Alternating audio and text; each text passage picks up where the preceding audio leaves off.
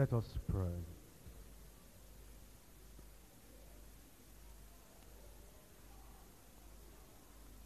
Our Father, we thank you for leading us to this point where you have challenged us that we should go and preach the gospel, spread the gospel, come under the authority and the lordship of Christ, and go to proclaim everywhere that Jesus is Lord. And Lord, we're telling you that by your grace and enablement, we will in Jesus' name. You helped the people that went before us. We know you can help us. What you need is just our yieldedness, our surrender, to do what you want us to do. And then you supply the grace, the power, the anointing that is necessary. And so, Lord, we bring ourselves before you. We're sorry, Lord, in the past, in any way that we have failed and disappointed you. Whatever the reason might have been.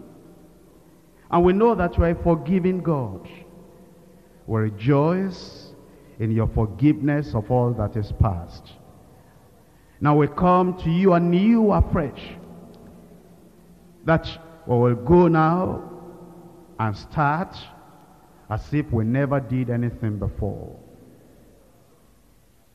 The rest of our lives, Lord, will be spent in spreading the gospel, so that your heart for the Great Commission will be gladdened that you have an army of people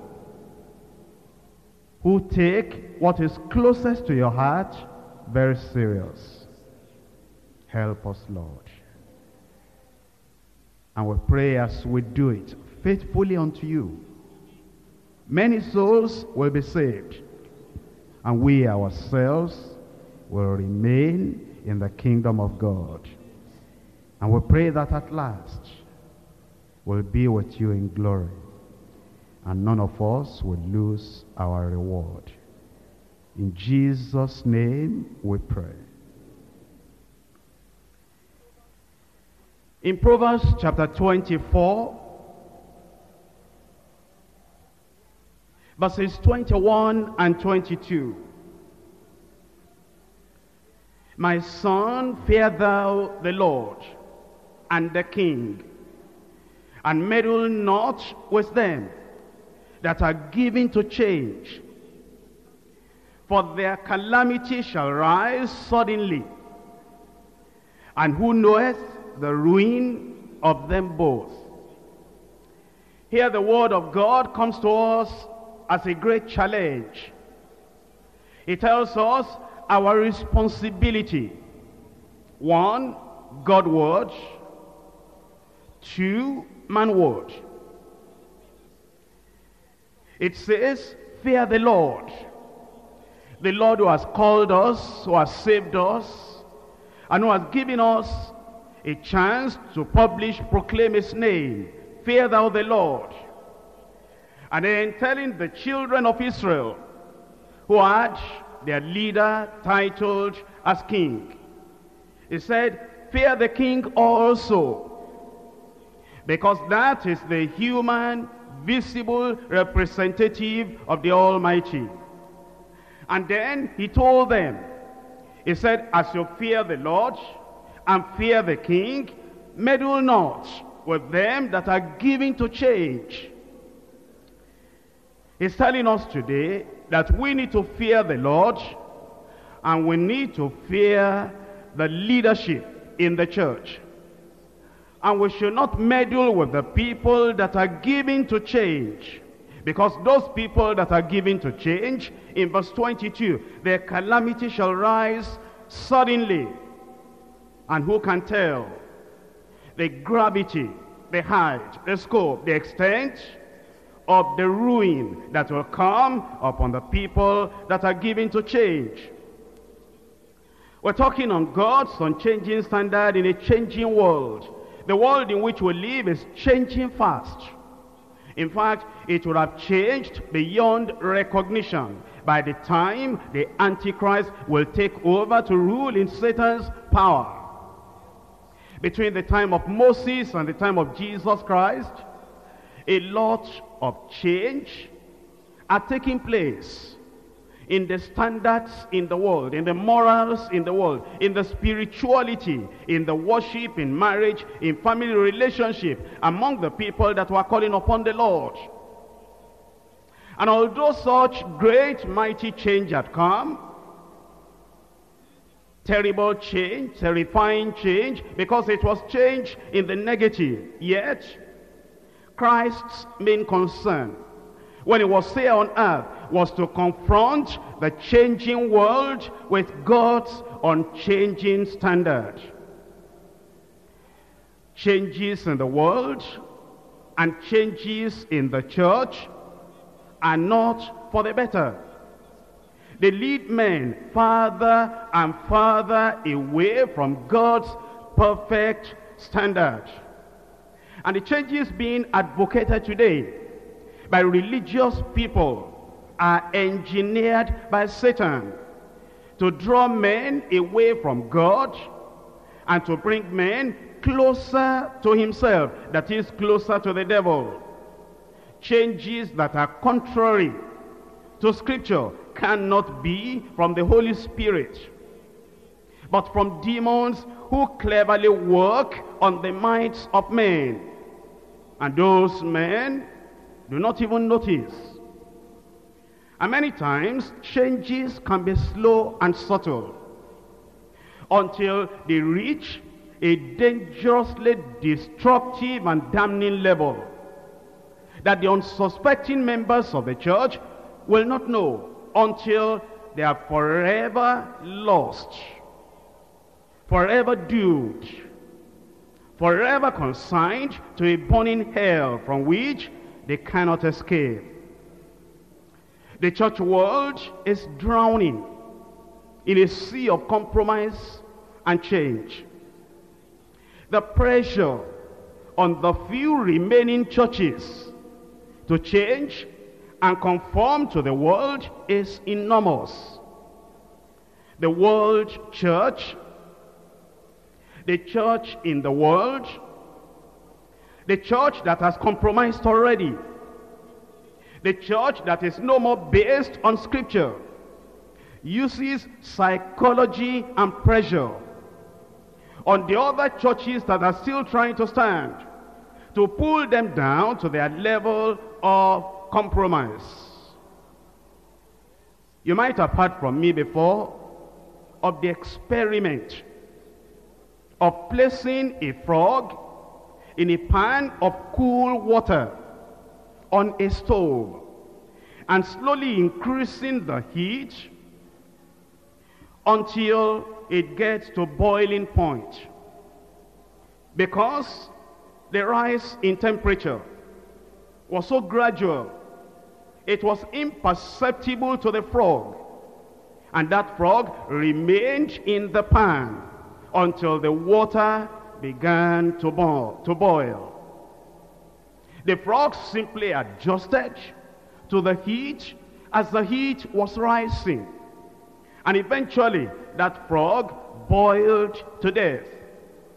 And the experiment has been repeated by other people, and it's always the same result: that you put that frog in a pan, in a bowl of cool water, and you bring the bowl of cool water on a burner, and there is a way you can slowly increase the heat of that burner, and the water just increases, the temperature increases very slowly, very gradually, and the frog will not know, because the skin has a way of adjusting itself to the rising temperature. Eventually, death is the result. Changes in the church, changes in denominations occur like that so gradually that most members in the church hardly notice that any change is going on. Each small change in standard and in doctrine seems so insignificant in itself. Moral and spiritual standards have gradually eroded until Bible standards are forgotten, Christian lives are unscriptural, and error and falsehood are defended as acceptable, not only acceptable, beneficial. Many believers and churches should have jumped out of that pan of compromise long ago. And it is our responsibility, it is our duty to cry out against subtle changes in doctrine, subtle changes in lifestyle, subtle changes in worship, and subtle changes in practice. And those changes will be given attractive labels, will be given modern titles, and a lot of excuses and arguments will be brought to support and to defend those changes in doctrine and lifestyle, in worship and practice, that the average church member, the average worker, even the average pastor that doesn't know more than the surface of the Bible will not know that any change is even going on. And you know, it is possible if Jesus tarries. It is possible if it takes a very long time for the Lord to come.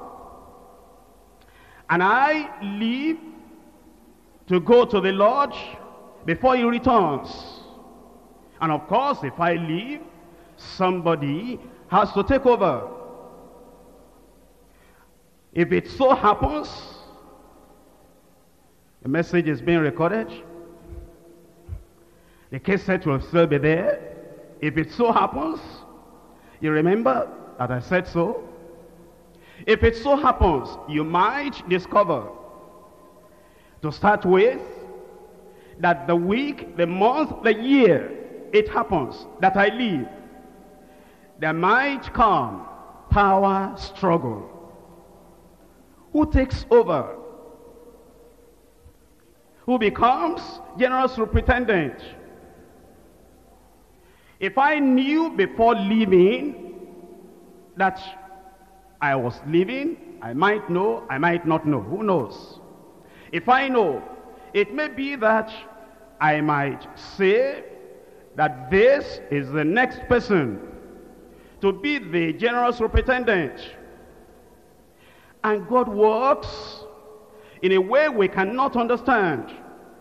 It might be that a Joshua will be chosen, and Caleb will wonder, why not me? It may be a young David, very young, will be chosen, and Eliab, older, more experienced, trained in the use of adult weapon, not catapult, not youth, teenage weapon, trained in the use of adult weapon, will be wondering, why not me?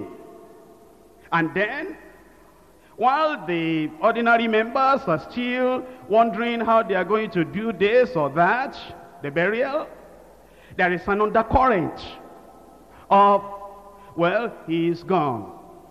Maybe when he put that David there, that David should take over, maybe he didn't really, sometimes maybe he wasn't really understand. This is a young fellow. And then the Eliabs might then begin to campaign. And you might be surprised. There might be a religious coup. That little David that I might put there if I knew I was going might eventually be sidetracked, covered up, thrown away, even sent away from the church. one way or the other, so that he will not even be ordinary worker, not to talk of being GS. And the person who can talk, the person who can say, I am the one to do it, he might eventually be able to talk himself into it and talk everybody into it. And then eventually you have somebody there, but not somebody appointed from above. And then changes will begin. And those changes might be so subtle. Those changes might be so small that the people will just be rejoicing, saying, we thank God. See, things are becoming better. The government is giving us more recognition. We are becoming so accepted to the whole of the Christian body in the nation. Thank God. Before you know that the water is boiling, the church has died. And that's why, while I am still in the body of the flesh, while I'm still in the clay, I know sometimes the things I say, no other person will say it. And because no other person will say those things, I have to make up my mind and say them. Because time is going, the night is fast spent, and who knows what's going to happen tomorrow. And if there is any concern in my heart, and if there is any concern that ought to be in your heart, it is that their standard will never be changed. Because we're in a changing world. Churches have changed beyond recognition. And pastors have changed beyond recognition.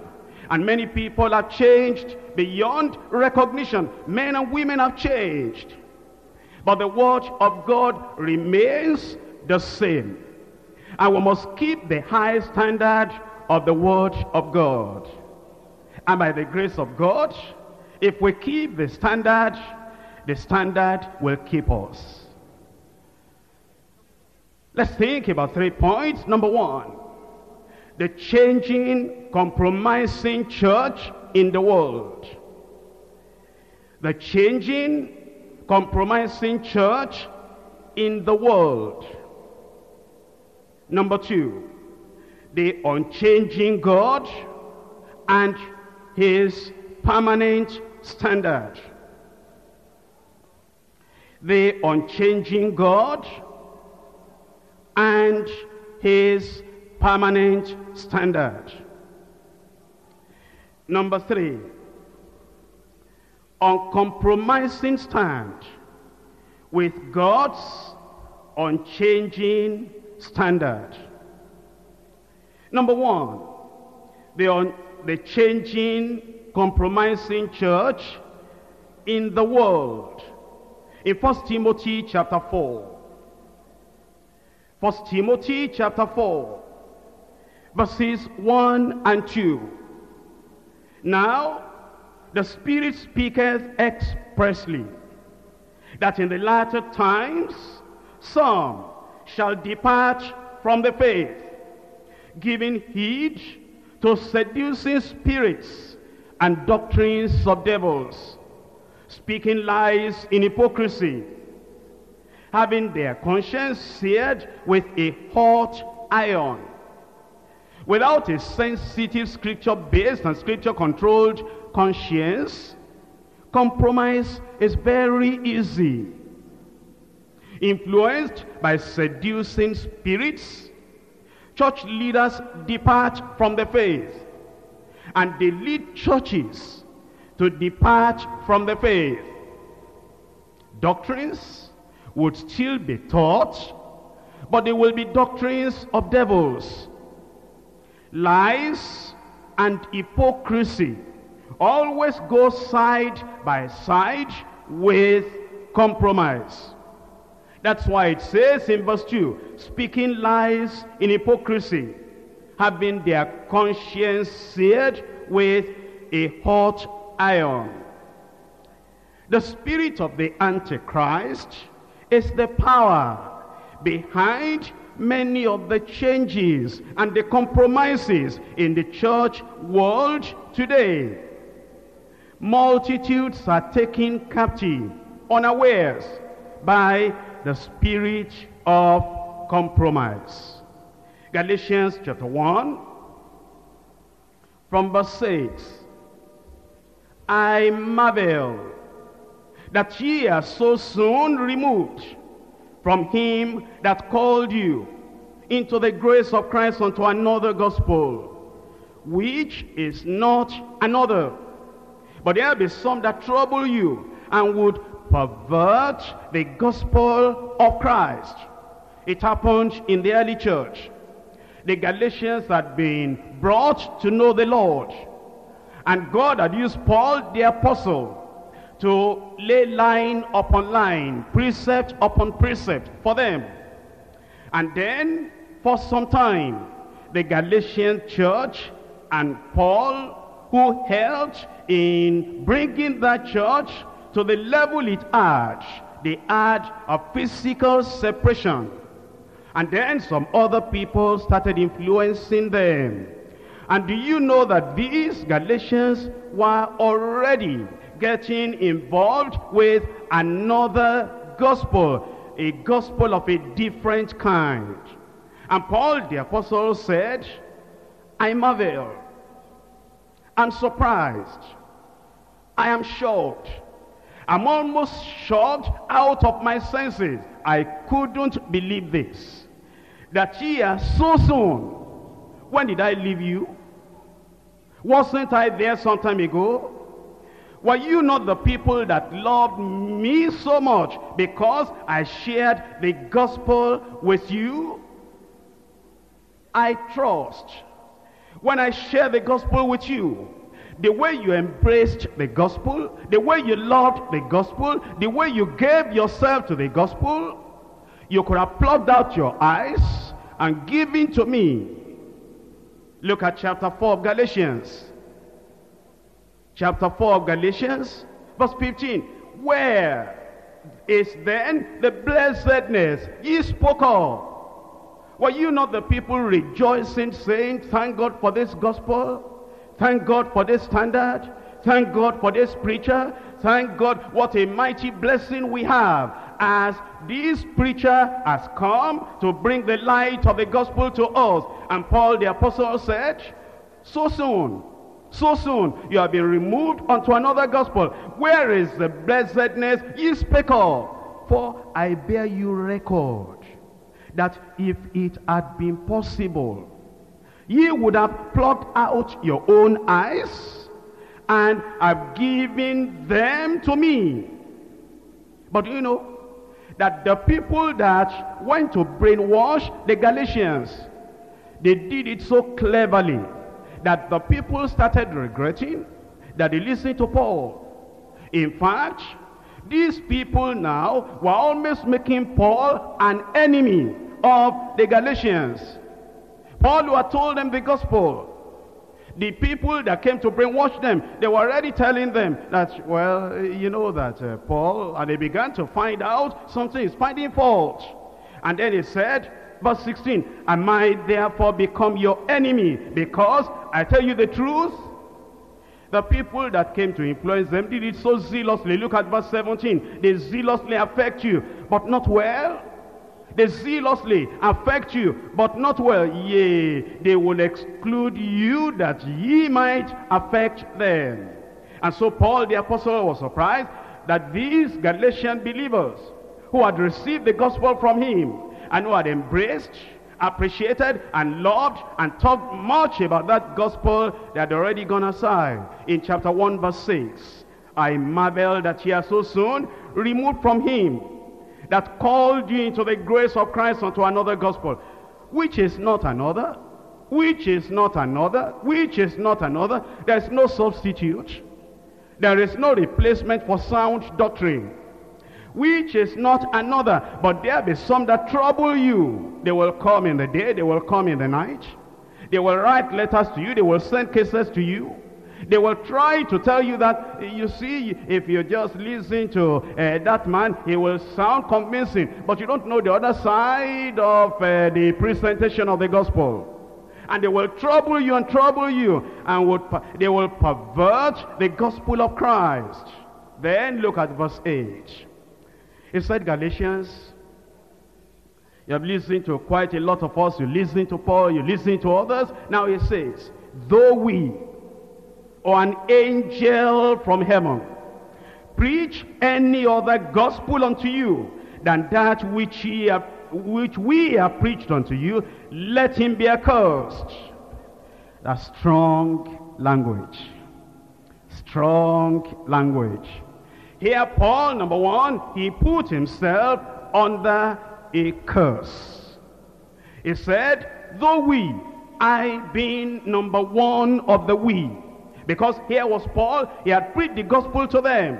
He said, I don't believe this will happen, but should in case it happens, that I, Paul, turn around and I come to you Galatians, and I begin to tell you that the things we preached before, salvation in Christ, sanctification and holiness, baptism in the Holy Ghost, and the necessity of evangelism as a believer's ministry, and the one man, one wife, and the imminent coming of the Lord, and all the necessity, the necessary preparation we need to make so that we can see the Lord when he appears. If I, Paul, if I turn around, I, Paul, who have been to the third heavens, I, Paul, who had been stoned, left dead, and I got up again, I, Paul, who had taken all those lashes and suffered so much for the gospel. I, Paul, who by the grace of God have ministered and have demonstrated the signs of an apostle. If I, Paul, will come to you Galatians and I preach another gospel, a different doctrine unto you, you will know that I myself, I come under a curse. Then he said, not just me, the we, that means all of us who have preached unto you. And if we take this scripture the way we should take it, it will mean, though we who stood on this pulpit during this congress, though we who gave you all those seminars during this congress, though we who have ministered to you in the various retreats and in congresses and conferences that we have held, and we have blessed you in your state, in your region, in your nation, though we who have led you into the salvation message, sanctification, Holy Ghost baptism, though we who told you before, love not the world, neither the things that are in the world. If any man loves the world, the love of the Father is not in him. For all the things that are in the world, the pride of life, the lust of the flesh, it says all these things are not of the Father. The world passeth away, and the things therein, and only he that doeth the will of God will abide forever.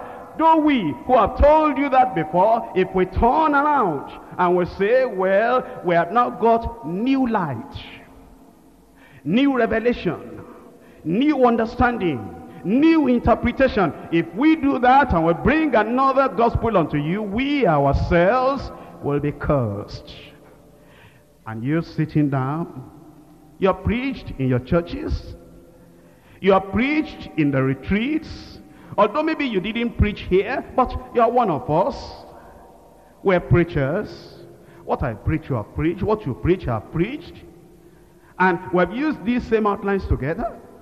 We have used the same Monday Bible study that we used at the headquarters. You have used them also in your location. You have listened to the cases that we send out from here, and you have taken some notes, and you have given that exactly to your congregation.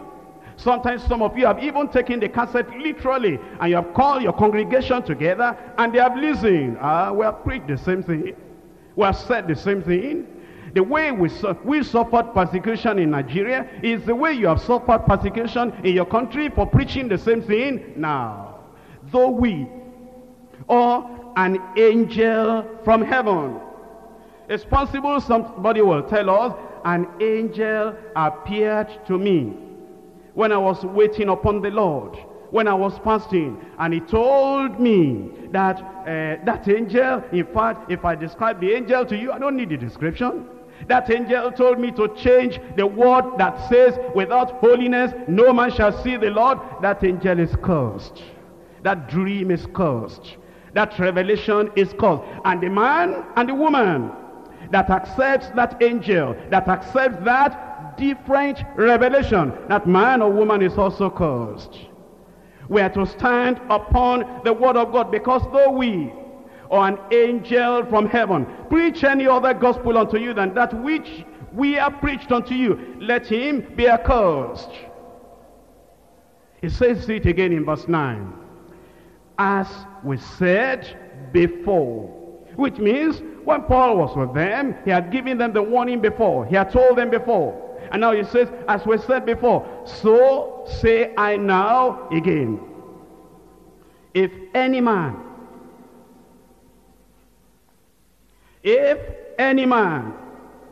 whoever, if any man preach any other gospel unto you than that ye have received, let him be accursed. And so you will see how serious it is that the world in which we live has gone away from the Lord in the very terrible spirit of compromise. In Jeremiah chapter 2, from verse 11, as a nation changed their gods, which yet are no gods, but my people, the children of Israel, have changed their glory for that which does not profit. Be astonished, O ye heavens, at this, and be horribly afraid. Be ye very desolate, says the Lord, for my people have committed two evils. They have forsaken me, the fountain of living waters, and have hewed them out cisterns, broken cisterns that can hold no water. The substitute gospel will be powerless. The substitute gospel will not have what it takes for us to be able to live a pure life, a holy life, an acceptable life in the sight of the Lord. It will be broken cistern that cannot hold any water. It might appear attractive. It might appear like it's going to make life easy for us. It might appear that more people are going to come into the congregation if we lower the standard. But that broken cistern will not be able to hold any water. Do you know the spirit behind those changes, those compromises? In Daniel chapter 7, verse 25, and he shall speak great words against the Most High. This is talking about the Antichrist. And shall wear out the saints of the Most High, and think to change times and laws. And it shall be given unto his hand until a time and times and a dividing of time. That's talking about the Antichrist, who will come for a time, that's one, times, 2 times there, making 3, and a dividing of time, 3.5. And so you find that it is the spirit of the Antichrist that is bringing all the changes. And the people of God, supposedly following the Lord, but who don't pray much, who don't read the word of God much, who are following after the civilization, modernization of the world, and are feeling that we cannot remain just on the Bible. We have to bring in this and bring in this and bring in that. You see, all those people, they'll be influenced by the spirit of the Antichrist. And the changes will come. In Ezekiel chapter 5. Ezekiel chapter 5, verses 5 and 6. Thus saith the Lord God, this is Jerusalem. I have set it in the midst of the nations and countries that are round about her. And she has changed my judgments into wickedness more than the nations, and my statutes more than the countries that are round about her. For they have refused my judgments and my statutes. They have not walked in them. Look at Jerusalem, that God himself established. He said, I have set that Jerusalem in the midst of the nations and the countries that are round about her. And yet this is the controversy of Almighty God against his people. And it is the same thing with the church today. I mean the church world.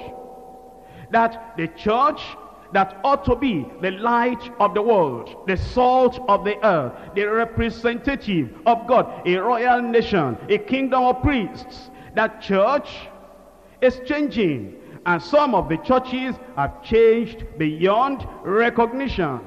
Many times we have spoken about the Methodist Church. That church has changed from the time of John Wesley beyond recognition. But maybe the way we speak about others, in a few years, others may be speaking about us too. Some time ago, a sister, not in Deeper Life, she belongs to another church, gospel church, here in Nigeria.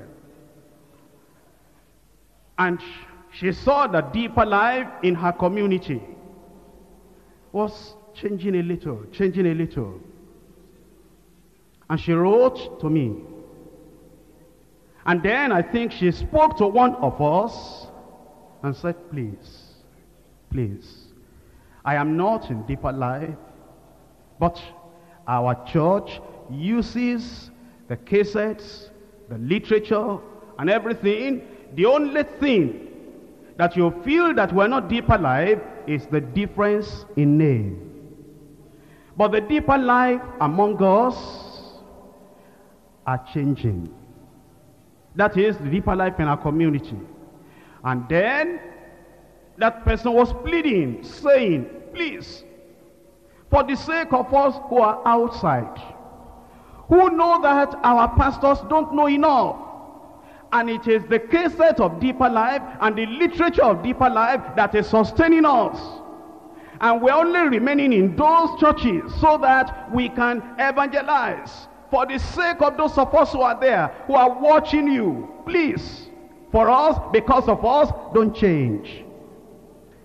I got another note from another person, I think a sister again. And this sister said, in fact, the husband of that sister is a minister, the head of the ministry.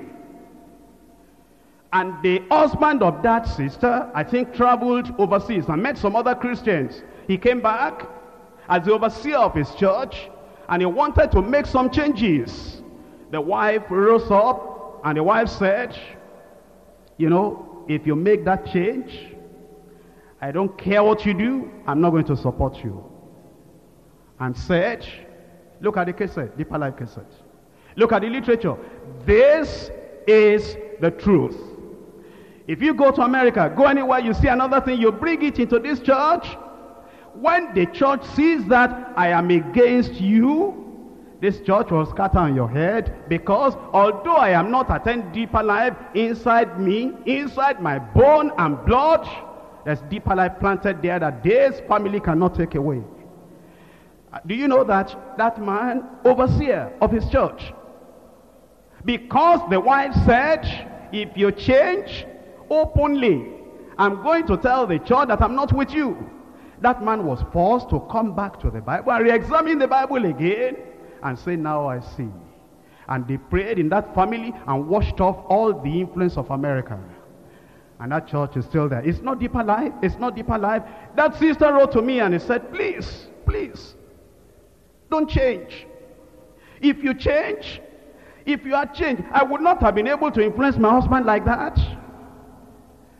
You know, in Nigeria here, there's another church. That church, there was a time, they came together like this on Sunday, and instead of the pastor, I mean big pastor, wonderful pastor, not Deeper Life, instead of the pastor rising up to preach, he said, today, you are going to listen to a message Because if I told you myself, maybe you will argue. He said, everybody sit down, and I will sit down. And he brought a tape recorder, and he put Deeper Life cassette. And that cassette was a top message. Everybody listened. At the end of the message, he rose up and said, that is it. That's the standard. That's what we're going to follow. Rise up. They rose up, and they began to pray. Not Deeper Life, but all those churches are watching us. If you change, the blood of all those people will be upon us. That's why I know the people inside. I know the people outside. I was sharing with one of our missionaries yesterday that Herald of His Coming that is published overseas wrote in their magazine. It was one of our region overseers in Nigeria here that sent the magazine to me. They reproduced Others May, I Cannot. Very tough track that we wrote. And those people overseas, they said, if you are going to hear standard, if you want to know what is the real thing, that all this one that we are doing, then they said, this is a tract written by an African, and they reproduced it there. Others may, and I cannot. And I didn't have a copy of the tract myself. I asked at home, and they were able to give me a copy. And I read through, and I saw the other one that they reproduced. I said, so people outside Deeper Life? So I thought it just these people in Nigeria that will play the cassette of Deeper Life, these overseas, that they even put that one there. How then can we change now? If we change, angels will condemn us. Other churches will condemn us. Even sinners will condemn us. In Lagos here, there is a man, an unbeliever. He's not born again. He's not coming to Deeper Life. But he will bring his wife to church on Sunday and drop the wife in church and then go to wherever he wants to go. When they were discussing a particular place, and the wife of another person, the man was complaining that my wife, I don't know how to, he said, you don't know what to do. Take your wife to Deeper Life. That since my wife went to Deeper Life, her life, everything at home, everything changed. He said, although I myself, I know I'm a sinner, and I'm not joining them yet, but in the morning, if the woman is getting late, he will say, church, is it not 8 o'clock you start your service? You'll be late, you'll be late. Unbeliever. Telling the wife, saying, you will be late for church, and will carry her and take her to Deeper Life Church. If we have a retreat, he will encourage her to go and stay at the retreat and hear the word of God. If we change, sinners will condemn us. They were talking in a particular place, and these were big men, and these big men were talking, and they were talking negative things about the leader of Deeper Life. And one of them there, not a born-again Christian, I know him and I know the church he affiliates with, and he himself doesn't profess to be born again, but the wife is born again and a member of Deeper Life. The man rose up. He said, you people keep quiet. That person you are talking about, I know him. I know the effect of that church in my family, in my wife. You people keep quiet. If all the churches are like that church, and all the preachers are like that preacher, this country will change in a short space of time. That's a sinner. They know what we stand for. Although they are not able to do it themselves, but they are glorifying God, that here we are, that by the grace of God, we're able to establish the standard and to maintain the standard. The world is influencing a lot of churches, but I've also got some letters to encourage me. I mean, from outside Deeper Life. Even some people that I would think that these people will be so much against us that they want everything to crumble. But they will write and they will say, you can count on us, that although we are not in deeper life, and although we are not able to do it the way you are doing it, but we know this is the truth.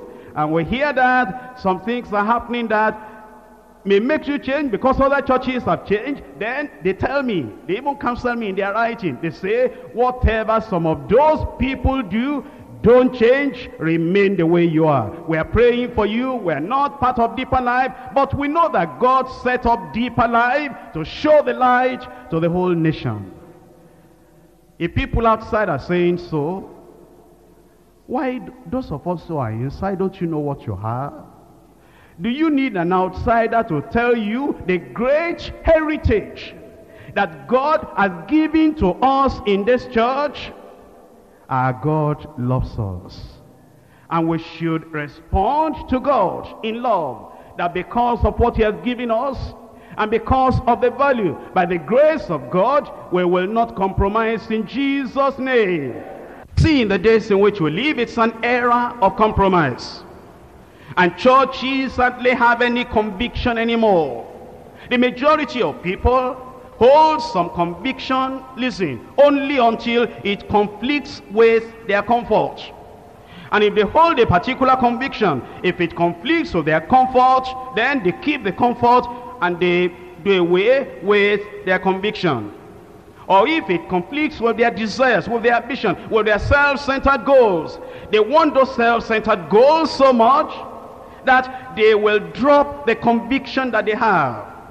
Even in our midst, some so-called leaders are forsaking the high standard of God's word, and they are following after the rule of expediency, or maybe a big word to you, pragmatism. What it means is, the way they reason, if it works, if it accomplishes their private goals, if it increases the physical, visible size of the church, they feel it must be right and acceptable. Many are no longer concerned for a biblical standard. Whatever accomplishes their personal, private goals will have to replace God's high standard. The church that is afraid to speak the whole truth in a confrontive situation is a compromising church. If the distinctive doctrines of the Bible are shoved into background because we do not want to offend somebody, or because we are afraid of the consequences, then we have been influenced by the spirit of compromise. The philosophy and the practice of compromise has found its way into the church through leading men and women. Many have compromised so repeatedly that they don't even understand anymore what compromises are. Compromise is the inability to deal with biblical data as God intends, because we are overwhelmed with our own personal desires. So we substitute ourselves as the ones to be pleased in the place of God. Do you know that compromise has devastating effects? What are the effects that compromise has? Number one, compromise destroys our fellowship with God.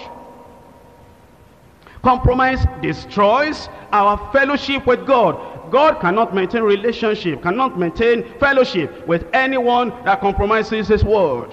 Number two, compromise removes true anointing from our lives. We may still be able to quote scriptures and preach fine and use grammar, but really, if you are compromising, that compromise removes true anointing from your life. Number three, compromise exposes us to shame, ridicule, and oppression of Satan. If you compromise, Satan knows, and he knows the influence he wields on you, and it will expose you to shame and ridicule and oppression. Number four, compromise brings defeat and suffering. Compromise brings defeat and suffering. Number 5, compromise turns us into God's enemies. Compromise turns us into God's enemies. Number 6, compromise changes the course of history for us, for our families, and for many others. Number 7, compromise takes heaven and eternal reward away from us. Let me remind you of some history. Adam compromised, followed his wife's sin, and lost paradise. Abraham compromised, took to his wife's advice. He bore Ishmael, and we have lost peace in the Middle East. Esau compromised for a meal with Jacob, and he lost his birthright. Saul compromised the divine word, and he lost divine favor and lost the royal line. Eli compromised, and he lost divine presence, symbolized by the ark, lost his 2 sons in one day, and he lost the priesthood. Samson compromised his righteous devotion as a Nazirite, and his divine power, light, and sight, and his life were all lost. Solomon compromised. He lost the united kingdom of Israel. Judas, Demas, and many others compromised, and they lost their eternal souls. Compromise is a sad word. Yet, we must realize that though whole denominations may change their messages and convictions, God remains unchanged. He'll be forever the same. That leads us to point number 2. The unchanging God and his permanent standard. The unchanging God and his permanent standard. Let's see that God is unchanging and his standard is unchanging. In Malachi chapter 3, the first part of verse 6. Malachi chapter 3, the first part of verse 6. For I am the Lord, I change not. God does not change, and the standard of his word does not change. In Psalm 119, verse 89, forever, O Lord, thy word is settled in heaven. Before you were born, before you were born again, before you were called into the ministry of preaching, the word of the Lord had been settled forever in heaven. And even after you have left, if you leave, the word of God will still be forever settled in heaven. Forever, O Lord, thy word is settled in heaven. In Isaiah chapter 40, verse 8, the grass withereth, the flower fadeth, but the word of our God shall stand forever. The word of our God shall stand forever. And this is the word that is preached unto you in 1 Peter chapter 1.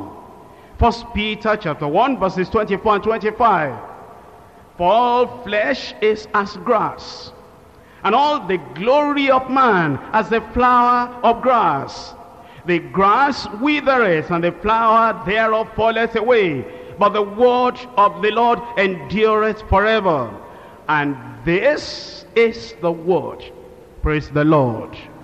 The word we're talking about that will never pass away, that will still go on and keep fresh even after all the glories of men have passed away. It says, this is the word which by the gospel is preached unto you.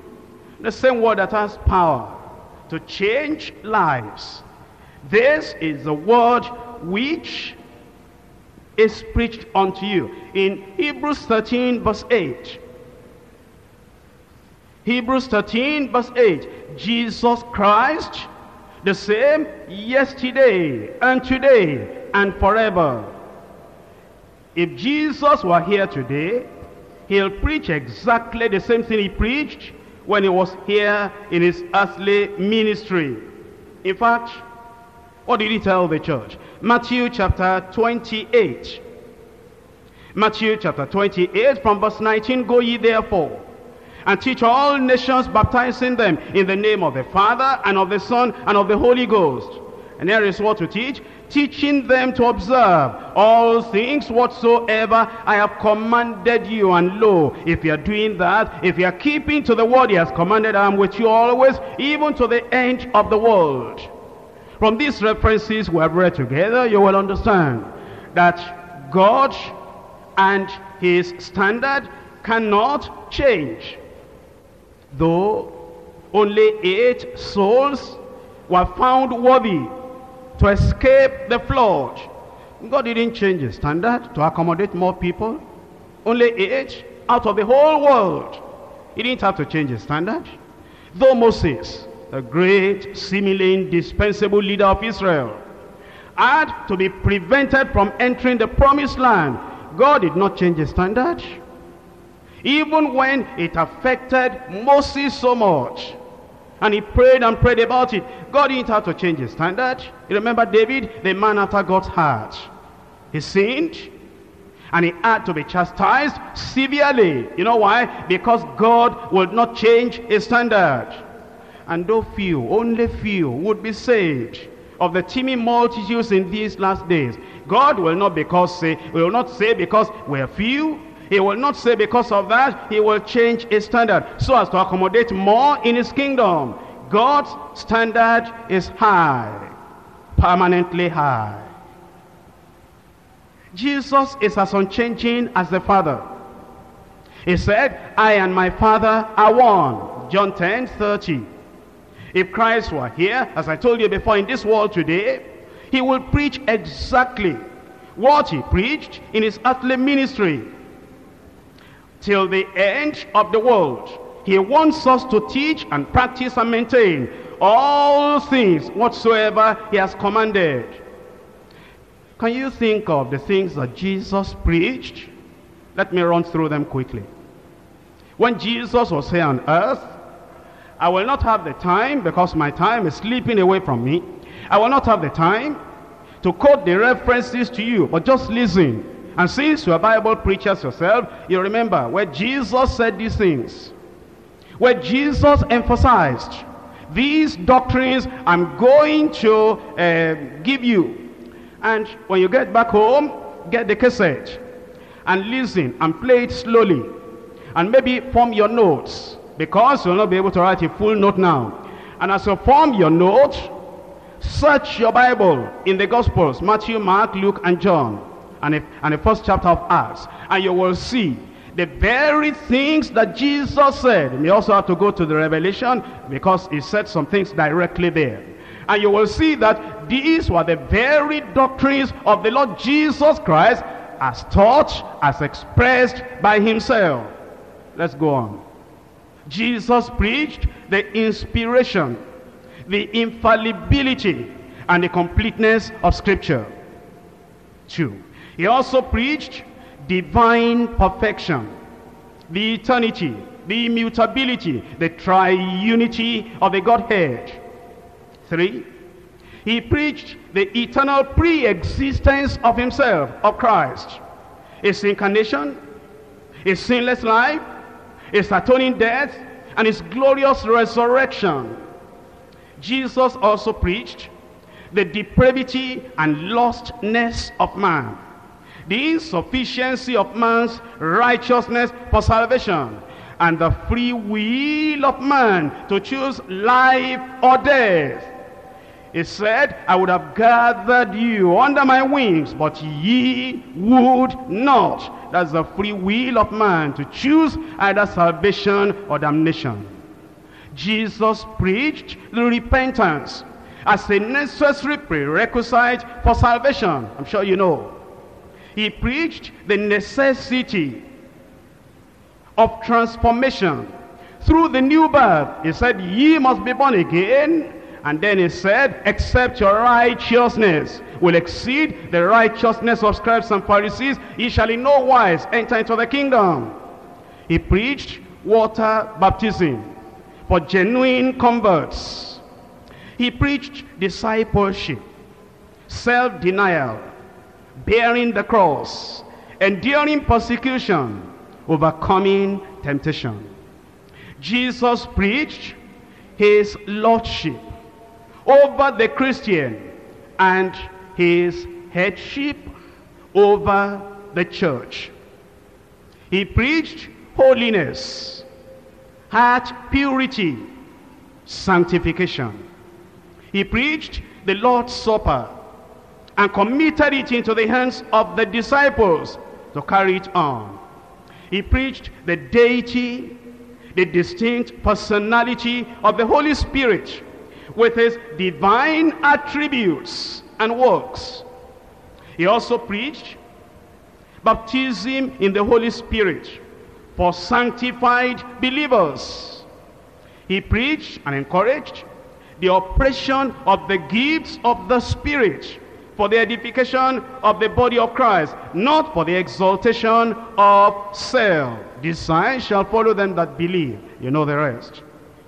He preached obedience to God and love for God. To love the Lord with all your heart and with all your soul and with all your mind. He preached marriage of one man to only one woman for life until death separates them. He preached fasting. He preached unwavering faith. He preached prevailing prayer. He preached evangelism and missions, telling us that this gospel of the kingdom will be preached in all the world for a witness, and then shall the end come. He wants us to take the gospel to every creature in all nations of the world. He preached divine healing and deliverance as the children's bread. He preached the resurrection of the dead. He preached the rapture of the saints. In my Father's house are many mansions. If it were not so, I would have told you. I go to prepare a place for you. And when I go and prepare a place for you, I will come again and receive you unto myself, so that where I am, there ye may be also. He preached the great tribulation. He preached the second coming, when the Son of Man shall appear and shall come in the glory with the clouds. He preached his reign on earth in power and great glory. He preached the judgment of all men and women that ever lived by Christ, by himself, at the end of the age. He preached rewards in heaven for righteous Christians. And he preached eternal punishment in hell for sinners. Jesus spoke about hell more than he spoke about water baptism. He spoke about hell more than he spoke about marriage. He spoke about hell more than he spoke about love. He spoke about hell more than he spoke about many, many things. He emphasized that the people that do not repent and they die a Christless life will go to a Christless grave, and they'll spend eternity in a burning lake of fire. All these things Jesus preached. And then Jesus tells us that his standard is unchanging. Go ye therefore into all the world, baptizing them in the name of the Father, of the Son, and of the Holy Ghost, teaching them to observe. Teaching them to observe all things whatsoever I have commanded you. If you do that, it is on that basis I will have fellowship with you. And lo, I am with you till the end of the world. True Christians will keep to Christ's standard.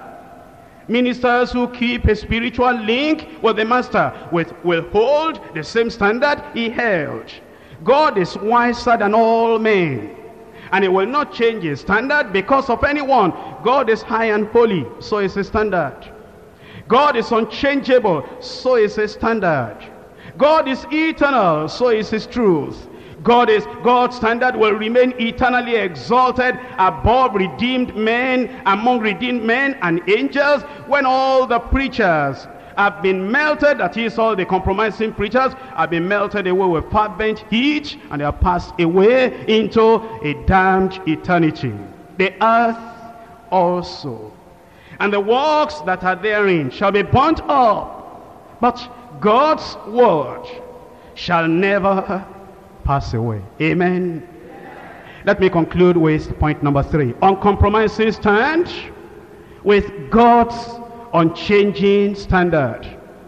The Lord has been revealing his mind unto us these days that we have been together, and the Lord is now challenging us to go back home, go back to our local churches, go back to our regions and states and nations, and go to preach the word the way you have heard it on this pulpit by the preachers that the Lord has given us, that have faithfully declared the word of truth. And now in Jude verse 3, Jude verse 3, beloved, when I gave all diligence to write unto you of the common salvation, it was needful for me to write unto you and to exhort you that ye should earnestly contend for the faith which was once delivered unto the saints. Do it. That's the responsibility I've given you. Earnestly contend. Earnestly contend. Some people don't like contending. They are so loving. They are so appreciative for people. And they want everybody to love them and accept them. They want people after their message to be able to say, that was comforting. That was loving. That was nice. And for another person to reply, you know, it's always like that. He never hurts anybody. It's just a good preacher that we love very much. Then you cannot contend. Because there will be people who want to go their way. There will be people who want to bring in worldliness. There will be people who want to compromise. There will be people who want to lower the standard. And if you are not going to have that contending spirit, fighting the good fight of faith, how are you going to bring those people back into the standard of the word of God? Earnestly contend for the faith which was once and for all given unto the saints. In 1 Timothy chapter 4. 1 Timothy chapter 4 verse 11. These things command and teach. A preacher has to have some kind of authority. The posture, the language, the disposition on the pulpit has to command some respect and authority. And you have to present the word, not in a compromising tone, not in a tone as if you are looking for the people to love you and appreciate you.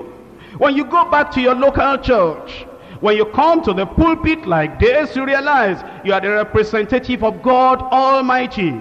And it doesn't matter the attitude of the people to you. Stand there and these things command and teach.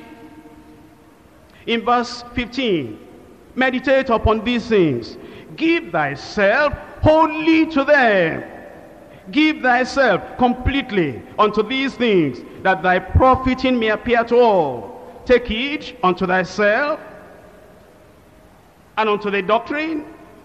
Continue in there. For in doing this, only in doing this, thou shalt both save thyself. Preacher, you are not completely saved yet until you keep the totality of the word of God, until you meditate upon these things, until you pass everything across to the people who are listening to you, until you take heed to yourself and unto the doctrine, to continue in them. It is when you do that, you will both save yourself and save the people that hear you. If you are not preaching doctrine, the people that are hearing you will not be saved.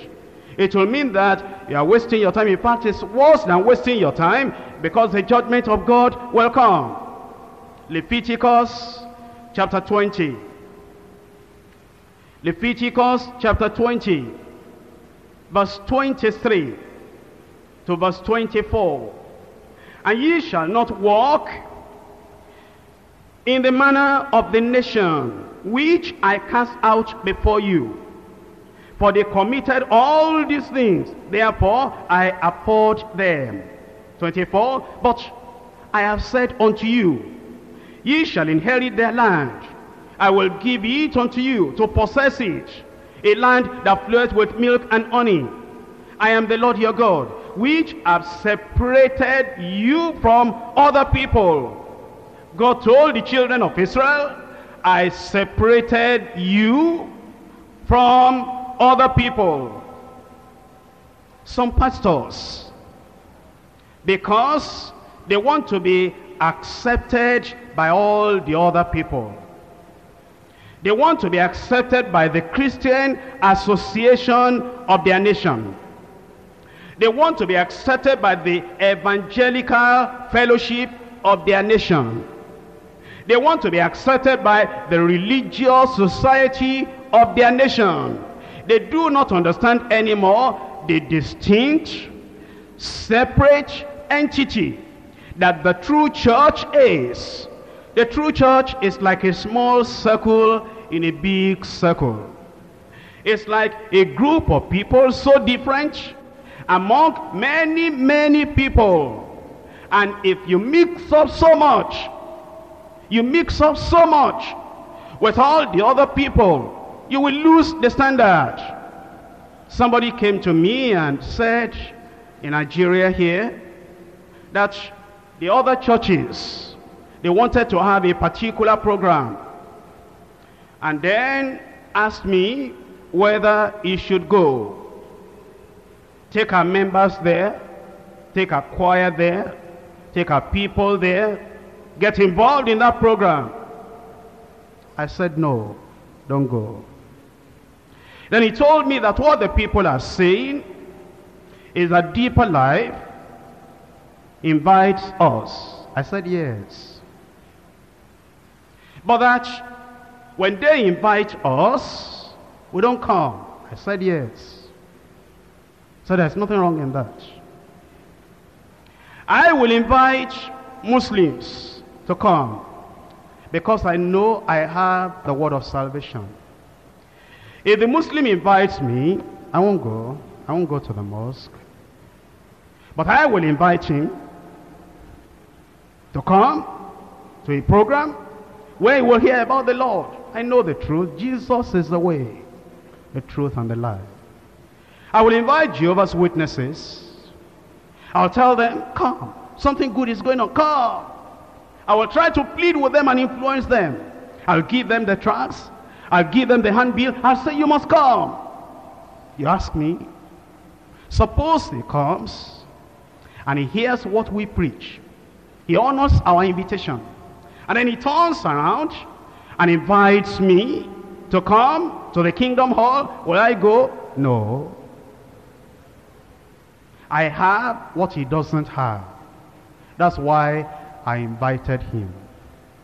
He doesn't have what I'm looking for. That's why I don't honor his invitation. If the Mormons are in your country, you have to invite them. You bring them. You talk to their leaders. You say, we're having a particular program. This will benefit you. They will come. Suppose the Mormons are then going to have their own program and they invite you. Are you supposed to go and take all our members to the Mormons? No. You can't say because you want to reach out to the Celestial in Nigeria here and in West Africa. You want to reach out to the Cherubim and Seraphim, the white garment churches in Nigeria and West Africa here, and the Zionists in southern part of Africa. You can't say because you want to reach out to them, you want them to come to a Deeper Life retreat. You say, I must be wise. Now, that wisdom will take you to hell. Be careful. I must be wise. If they invite me, shouldn't I go? You shouldn't go. You shouldn't go.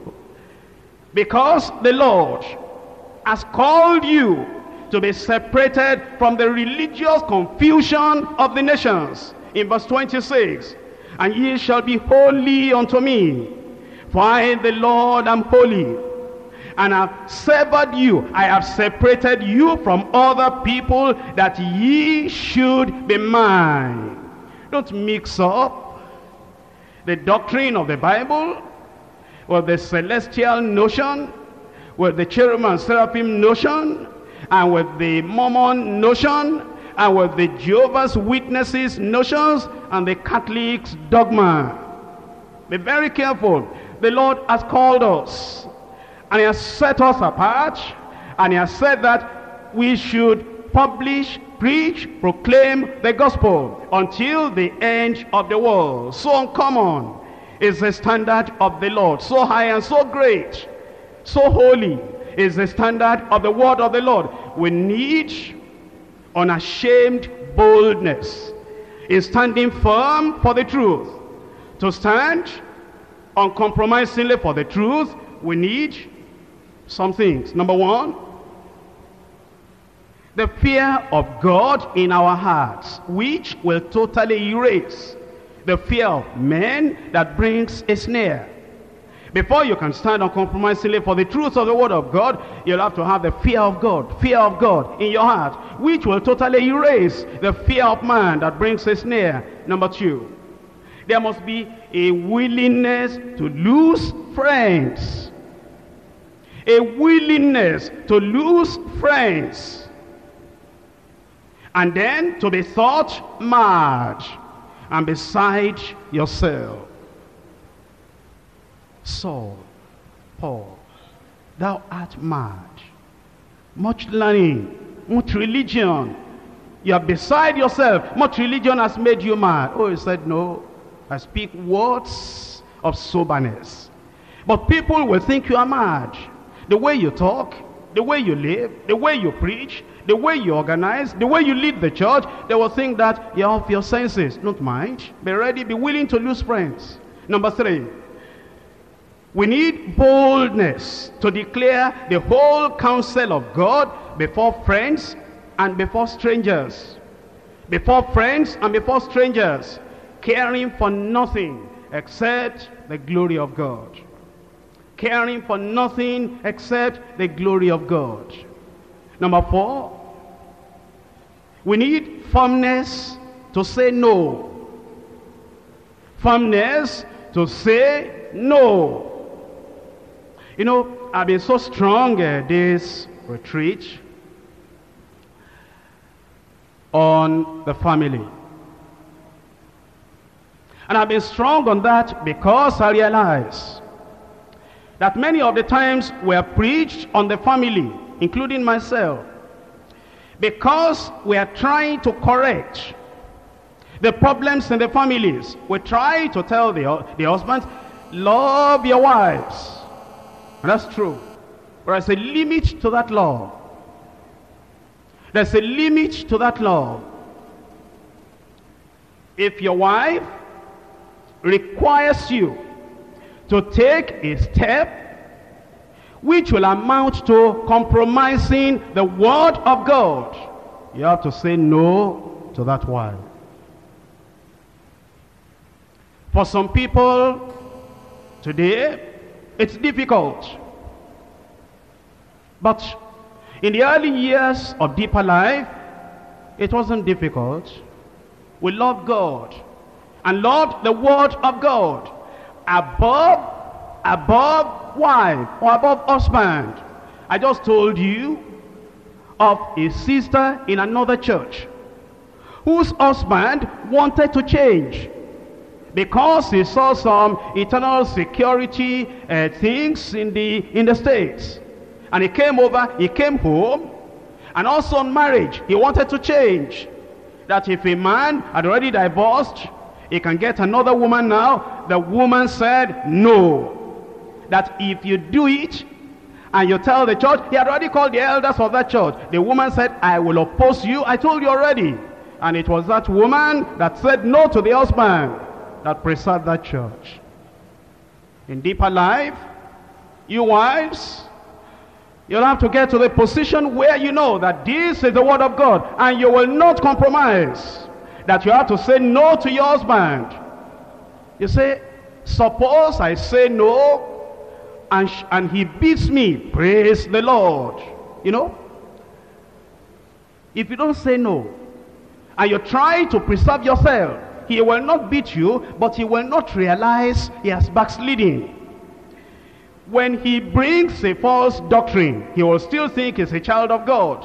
When you say no, the spirit that is contrary to the Bible is going to engineer him, and is going to slap you. The moment he slaps you, he himself will now know that, now that you have reached this stage, you know now you are backsliding. He won't know that before. That slapping, that beating will be an evidence that will send him back to his knees and will make him to know, I have gone. Let him beat you. Let him beat you. Oh, you say, he might even pack all my loads and send all my loads up. Praise the Lord. Then, when the members of the church know that the preacher has had a disagreement at home and he has driven his wife out, praise the Lord, he'll not be able to deceive the church anymore, because then the church will know that the man is gone. Let him do it. Let him do it. Let him do it. That will help you. It will help us. It will help the church, because then he will not be able to deceive anybody. But while you are saying, I don't want trouble, I don't want trouble, why don't you want trouble? Jesus had trouble with Pharisees. Why don't you want trouble? Jesus had trouble with Sadducees. Why don't you want trouble? He had trouble with Herod. He had trouble with Pilate. Why don't you want trouble? He had trouble with Judas Iscariot. Oh Lord, I want trouble. Who doesn't want trouble here? Because it says it is in persecution that we're going to inherit the kingdom of God. If anyone will live a godly life in this world, he will suffer persecution. If anybody is here and you don't have any persecution, you don't have any trouble, it's one of the prayer I'm going to pray for you, that, oh Lord, send persecution. And the church will say, Amen. It's the persecution that makes us to know that we are not a friend of the devil. It's the persecution that will make us to know that we are not of the world. It is the persecution that will make us to know that we are the people of God. Why shouldn't you have trouble? I have trouble. Why should you be different? I have persecution. Of what family are you? Are you not of this same family? If I, your father in the Lord, if I have each, if you don't have, come at the end of the service, I'll share some and give them as a gift to you. Therefore, don't worry that your husband will do this or do that, and your husband be able to say no. If your wife is saying, I want to bring attachment to my ear, you say, not in this house. I want to go and do permit, you say, not in this house. All this, this one and this carefulness, I am going to start using little jewelry. If you do, in the church, as I discipline choir members, as I discipline ushers, as I discipline children workers, I'm going to discipline you publicly. If you do, you are going to lose your ministry. And in this house, I will not beat you. I will not fight. I will give you food. I'll give you water. But it means you have gone, and I will take the vow and the consecration of a eunuch. We can't have relationship. Heaven is there. Heaven is there. You want to destroy what I give my whole life for? What I left the world behind for?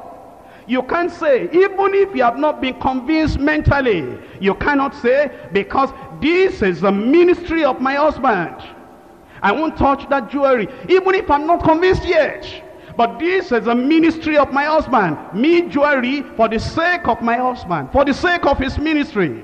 Even if the devil puts it in my ear, the jewelry and the ear, I yank everything out immediately. This is what we call Christianity. Thank God Christianity is coming back. And the Lord is calling every one of you, saying that you'll be able to say no to your wife. And I believe, not the wives that are here, the wives that are here, you know, from Monday night and Tuesday and Wednesday and Thursday and Friday and Saturday, the Lord has cleansed them. And the Lord has purified them. And the Lord has transformed them. Not the women here. The women here are transformed already. But if that woman is at home, didn't hear all that I'm saying, you know what to do for that wife? Take this cassette and let the wife play the cassette. And sit down together. And then when I say something hard, say, praise the Lord. And your wife will look at you and say, this man has changed. And then when I say, if the wife will not support you and put jewelry in the ears, yank out that thing, say amen, praise the Lord. Congress will come to your family. Revival will come to your church. If you will make up your mind that no, here I am standing by the grace of God and my family is standing on that same word of God, you can stand as well. Your family can stand as well. Why don't you stand up and tell the Lord, I will stand, I will stand, I will stand. I will not allow anything, anyone to destroy the word that God has given unto me.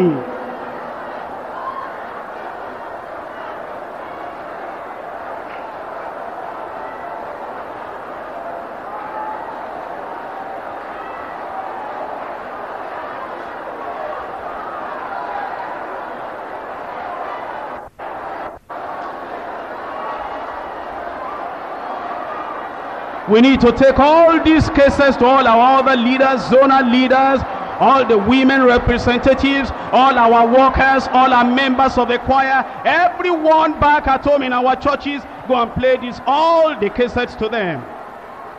All the cassettes to them. All the cassettes to them. Have a Congress retreat. Have a Congress retreat. Let your family be there. Let your workers be there. Let all your people be there. And get all those cases on doctrine. All those cases on church planting.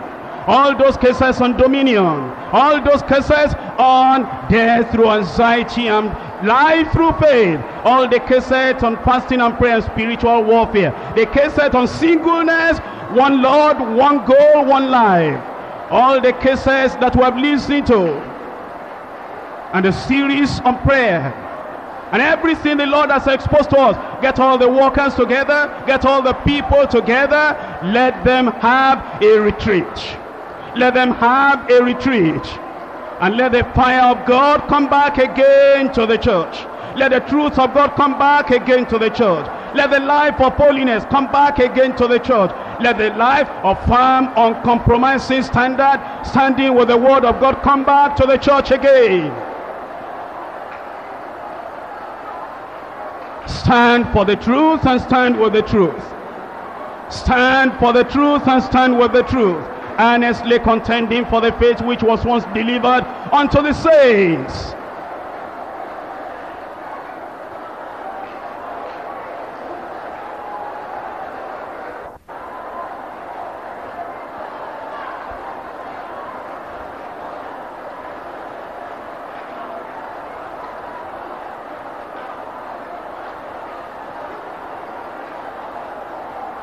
Will you stand?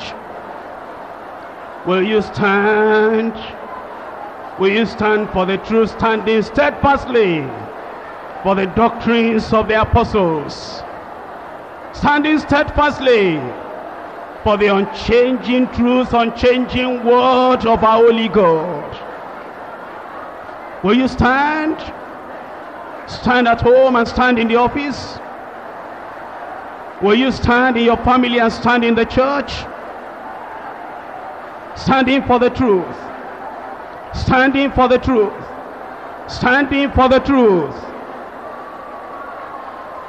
You stand for the truth, then the truth will stand by you. If you stand for the truth, then the truth will stand by you.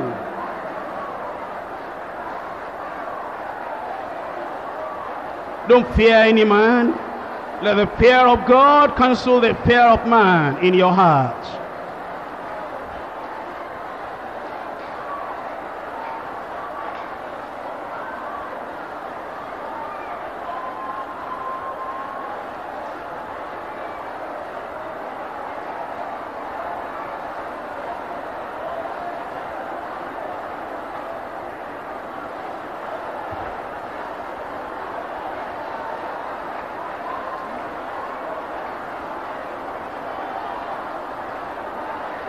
Let the word of God crush anything that needs to be crushed out of your heart, that needs to be crushed out of your life. Give yourself completely and entirely to the Lord. This is the old path. Walk ye therein.